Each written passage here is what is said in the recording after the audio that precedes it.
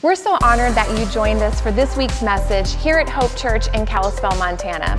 Our hope is that you will be encouraged and challenged in your relationship with Jesus. Be blessed as you listen to this week's message. All right, now, before I introduce Teresa, I just want to share briefly just a little bit about her. She loves spending time with her 3 grown children and her 13 siblings. I was joking with her. She must come from a Catholic family like me.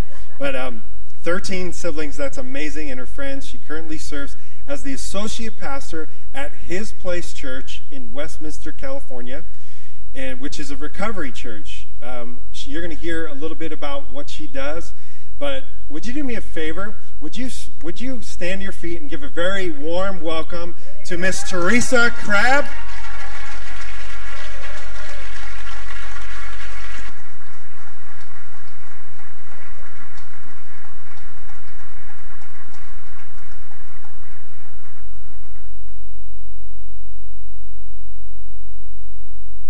Can you hear me?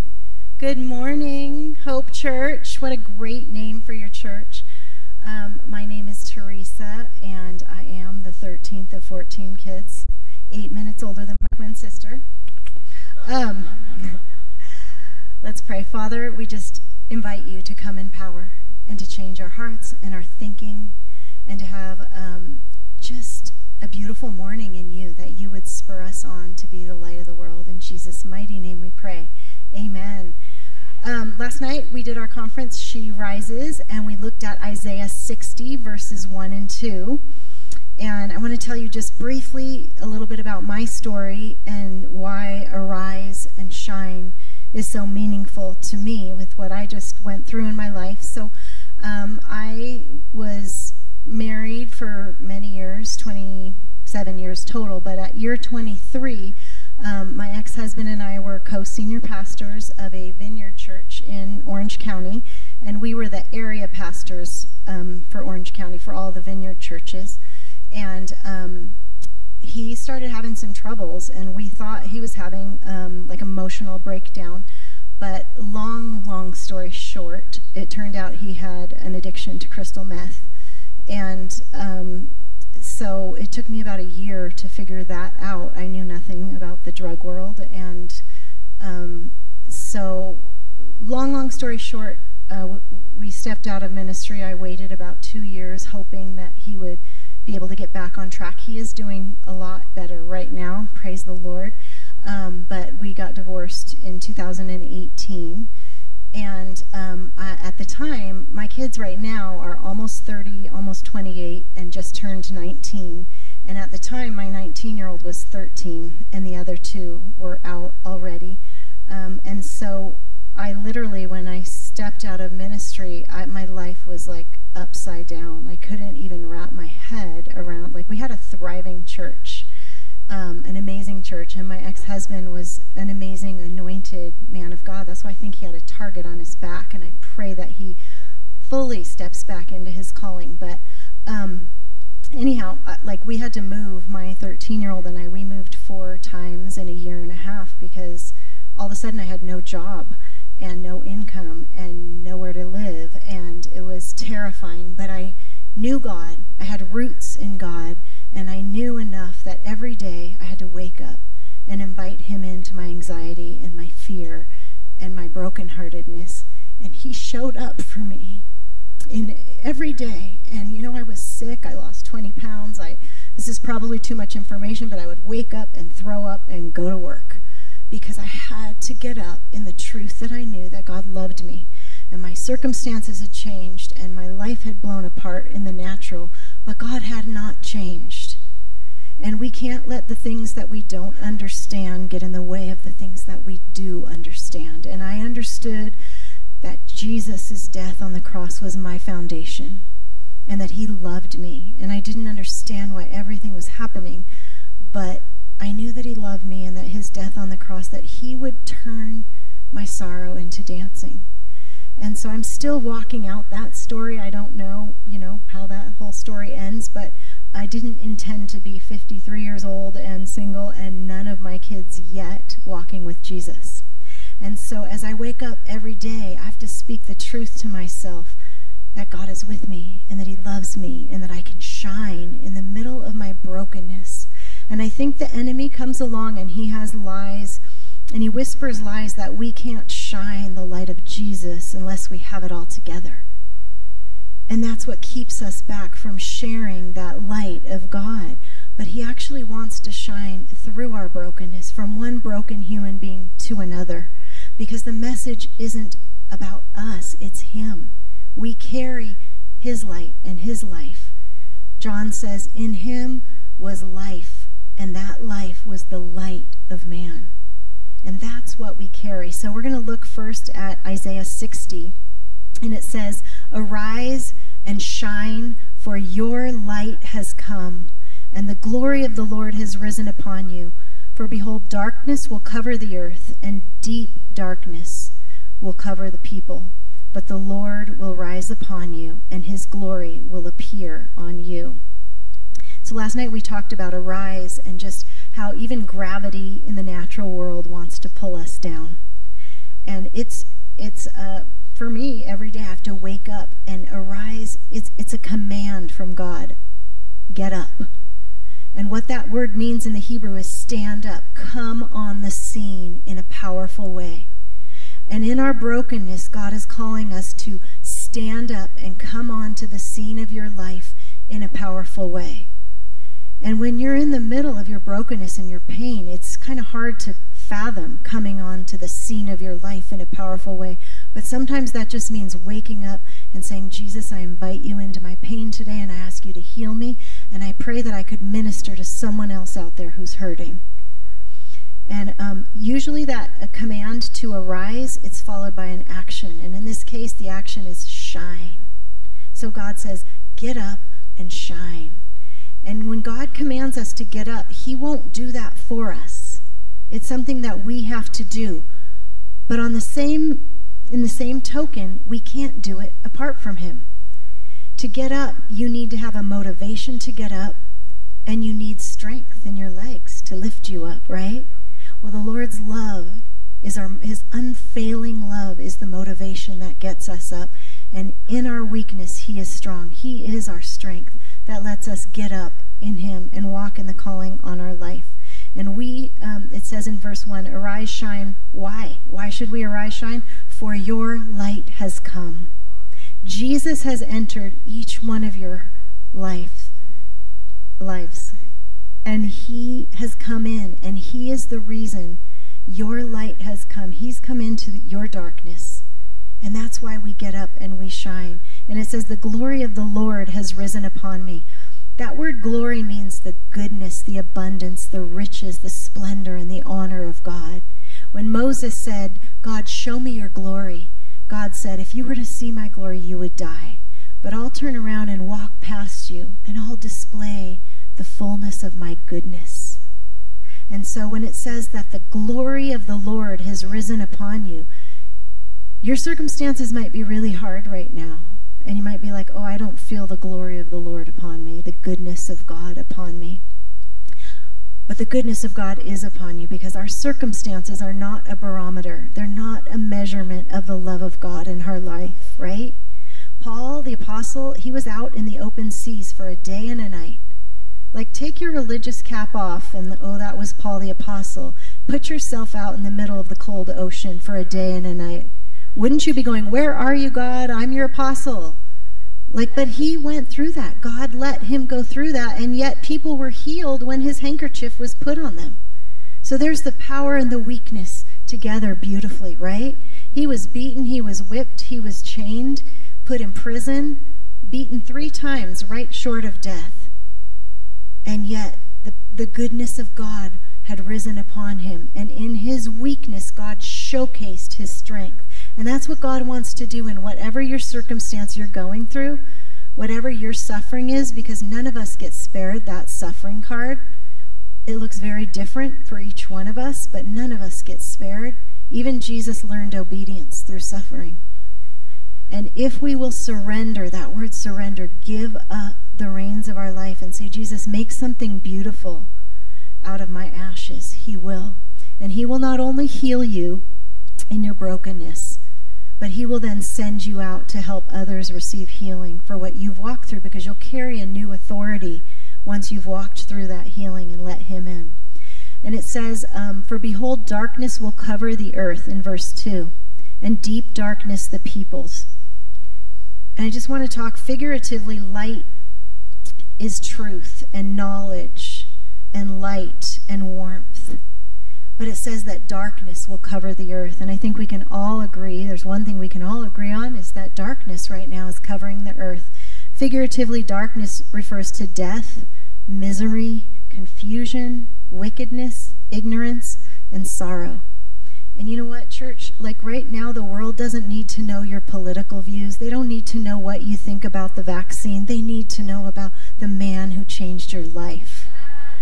And it's so easy for us to get distracted and talk about, how we feel about the vaccine, how we feel about Biden, how we feel about blah, blah, blah, blah, which that's fine. But remember that you are the light of the world because his life is in you. And none of that will matter. COVID won't matter in 100 years. But Jesus matters. And every person that you encounter is someone that he has called you to love. Whether that's sharing the gospel or just loving them or showing a kind smile or praying for their healing, every person is a divine encounter that God has allowed to cross your path. And I want to represent Jesus well on this earth, right? I want my hands to be his hands and my eyes to be his eyes. And so the darkness will cover the earth, but it says in verse 2, his glory will appear on you. And I just love that this, you guys, I didn't read this verse first service, but I want to read it right now. His glory will shine through you. This message isn't about you. You don't have to have it all together to let his light shine through you. As a matter of fact, it's more attractive to the world that's wanting real and raw that you be honest with your weakness and talk about this amazing man, because he's your righteousness. In 2 Corinthians, this won't go up there, I don't think, because I just pulled it up in my heart during worship.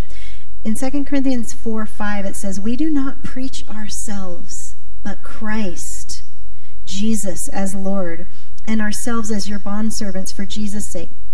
For God, who said, light shall shine out of darkness, is the one who has shone in our hearts to give the light of the knowledge of the glory of God in the face of Christ.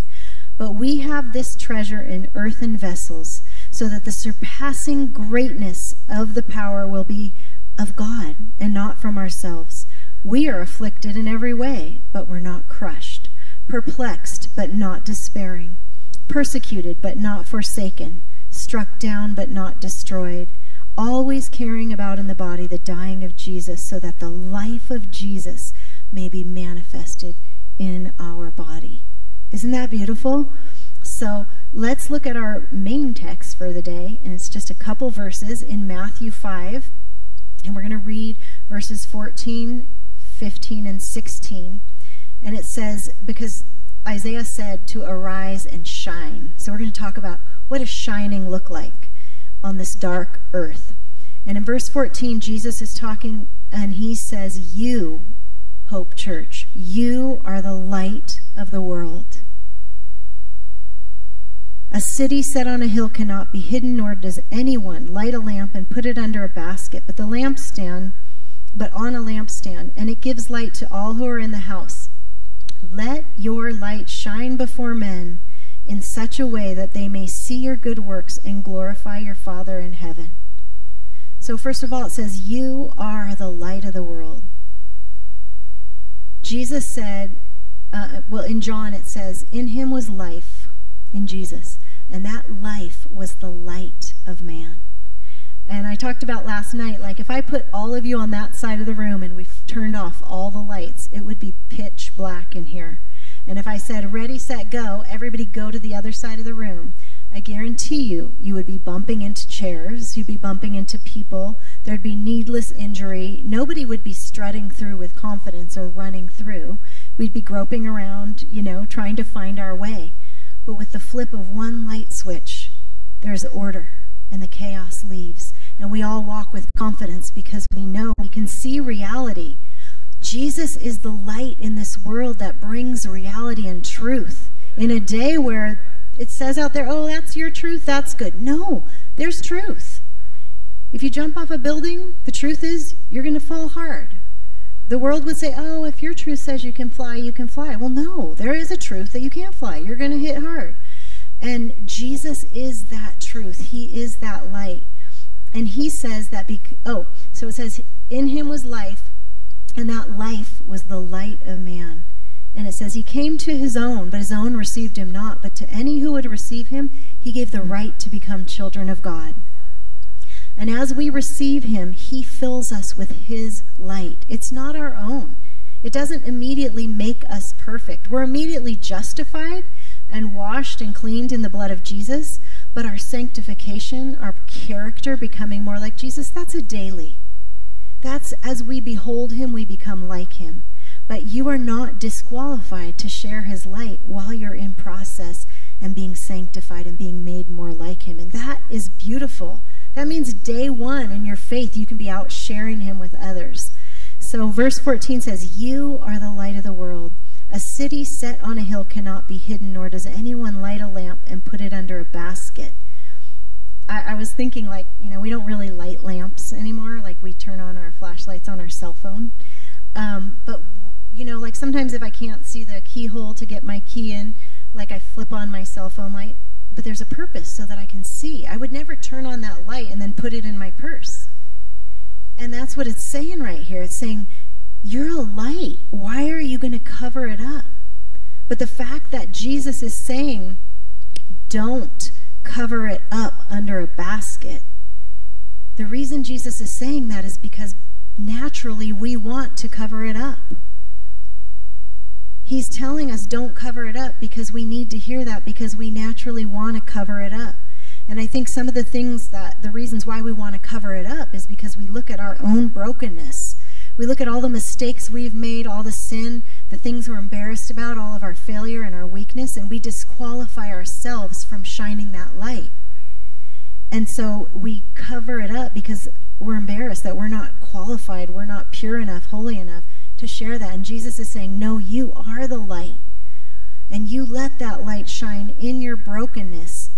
It says, it will give light to all who are in the house. Everybody that God's put in the path of your life. And it says, let your light shine before men in such a way that they may see your good works and glorify your Father who is in heaven. That word, let your light shine, that means allow. Like only you are the keeper of what you let in and out of your life. I hear people saying, oh, if my husband would just want to do this with me or seek the Lord with me, or my wife would just go to that meeting with me.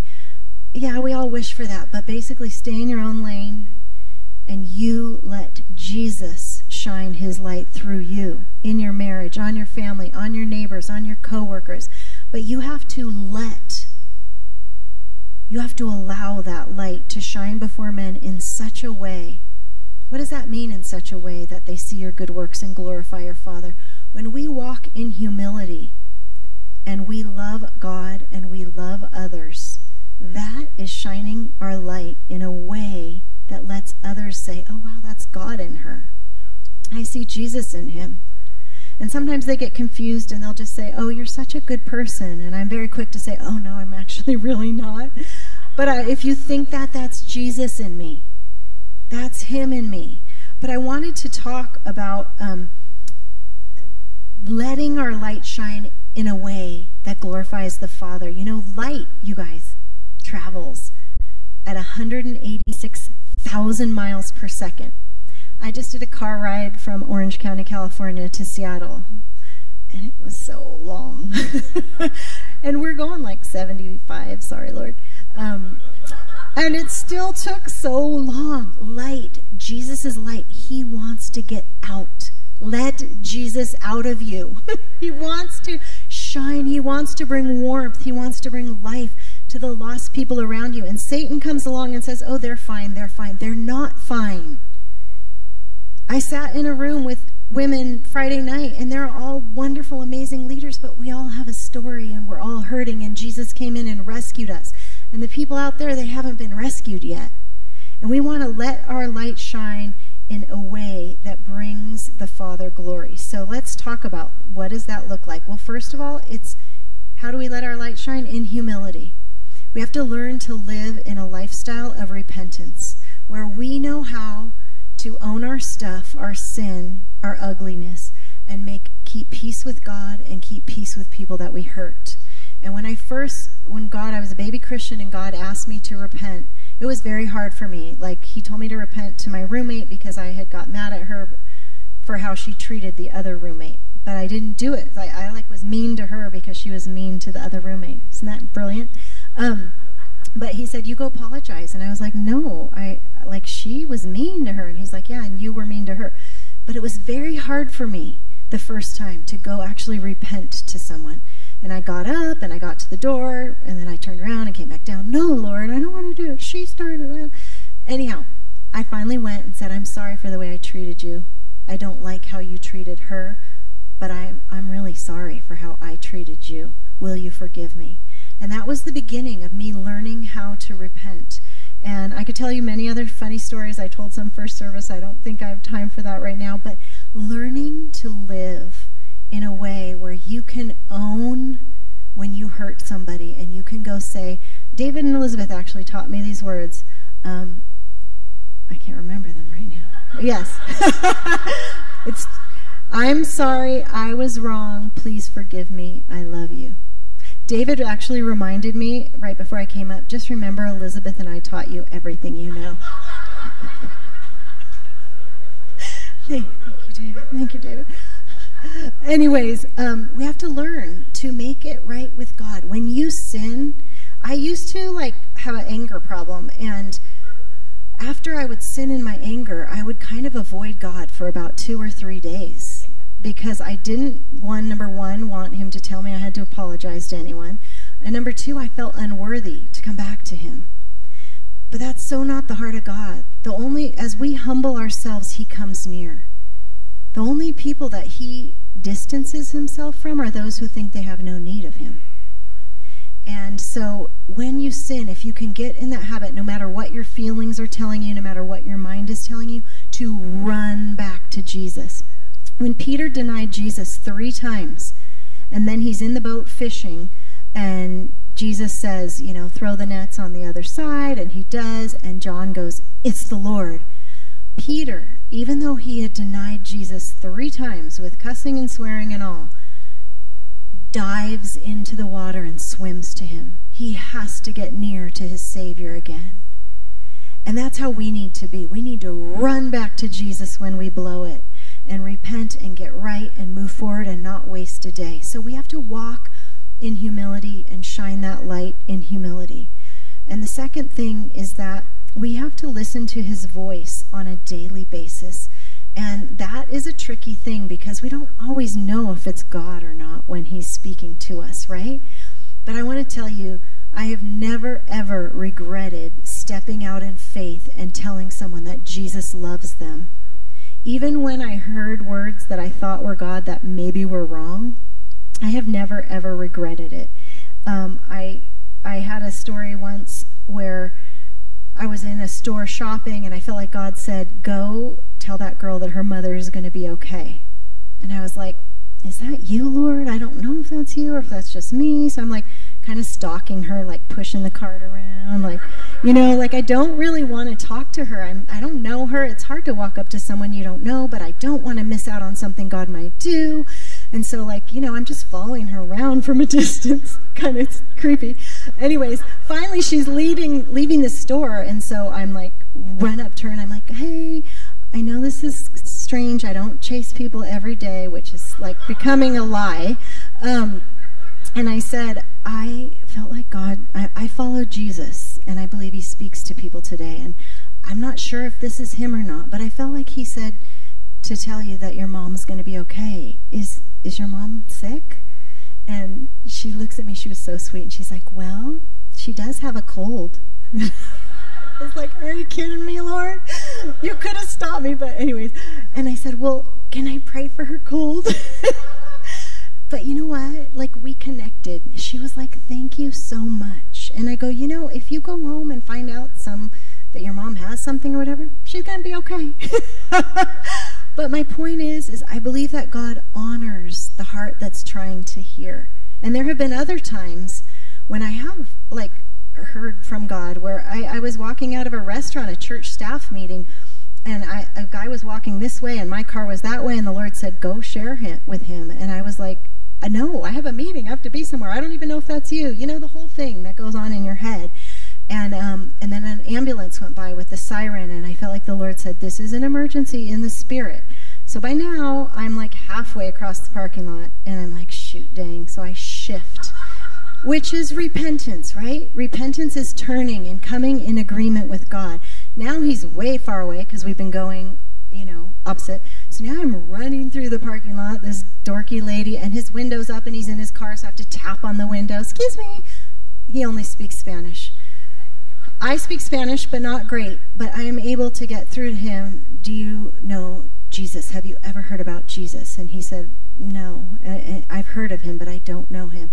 And I said, may I share him with you? I felt like God told me to tell you. And that man prayed with me to receive the Lord right then and there. Yeah. And I want to tell you one last story. I was getting tacos with my kids. They were about maybe 9 and 11, 10 and 12. And I saw this woman sitting in this taco place, and her head was down, and she just looked distraught. And I couldn't stop. Like God was pulling my heart toward her. And I said, I think I'm supposed to talk to her kids. And they're like, whatever, Mom, you know, they're used to me doing that. So finally she leaves. This is so me, like waiting till they leave and I have to go chase them. And she leaves and her door is shut. And again, I tap on the window and I said, I don't mean to scare you. I'm Teresa. I followed Jesus, but I felt like he wanted me to tell you that Jesus loves you, that he's real. And she started bawling, and she goes, I just looked to heaven, and I just said, are you even there? Are you even real? And you knock on my door. And you know what? I prayed with her. I gave her my phone number. She never called me, but that's not my responsibility. I let my light shine. I want to tell you one last story, and then I'm going to close. I was in court. One of our girls, who was a new believer, this was like 12 years ago. She's actually going to become a citizen this week. She was brought here when she was 3, and she was 36 when this happened. She was a shoplifter. She used to steal to provide for her kids because she was a single mom. And then she met the people handing out bread at her apartment from our church. So she started coming to church, and she got born again. She got on fire, but then she got pulled over, and she had not finished all the community service for shoplifting, blah, blah, blah. They threw her in jail. So I was at that trial that she was at, and there was a beautiful couple next to me, and I felt the Lord saying, talk to them, talk to them, talk to them. And they seemed like they were just whispering and huddled together, which is even harder to, like, you know, try to shoot the breeze when clearly they don't want to shoot the breeze. And so finally I just said, hey, you know, can I pray for you guys? And the guy goes, we believe, yeah, pray for us, we believe. And she is this gorgeous girl from Guam, and she's like a deer in the headlights. Long story short, I prayed for them. I gave them my card. I said, if you need anything, just call me. Well, she called me like at 1 o'clock in the morning, a week later. She said, I just got out of the hospital. I just found out I'm pregnant. You know, whatever you did for me in that courtroom, can you do that for me right now? So I prayed for her on the phone. She came to church, and she got saved. And I actually delivered that baby. I got to cut that umbilical cord because the We Believe guy, he got put in jail very soon after that for falsifying checks. And she had no one to be with her when that baby was born. And I got to be in the room and cut the cord for that new life. And so, church, I just want to say, take the basket off the light. Don't let your brokenness get in the way. One time, the Lord told me to share with a kid. I was dropping off my son's friend. His name was Jeff. And he was a quiet kid. He was a user, a drug user. And I was awkward with him because he was so awkward with me, and I didn't know how to say to him, and he didn't want to talk to me. And I dropped him off, and as he got out of my car, I felt the Lord say, go tell him how much I love him. And I shrunk back, church. I didn't rise. I didn't let my light shine, and that kid overdosed and died that month. And I know I'm forgiven. I know I'm not responsible for anybody's overall salvation, but I tell you, I have never regretted letting my light shine and being wrong and being a dork. I've never regretted that. But I have regretted many times, like, I wonder what God wanted to do there. Wonder what I missed out on there. And so this morning, I just want to pray, if you want to pray with me, that you would open your heart up to the world around you and know how loved, how perfectly loved you are with all your faults and all your sins. And that you would let that light shine and tell this world about the man Jesus, who loves them perfectly and who will never fail them. And so I'm going to say a prayer this morning. If you'd like to repeat after me, if you just want to say yes again to the Lord, to letting his light shine through you. So, dear Father, I invite you. Repeat after me if you want to do this. I invite you into my heart.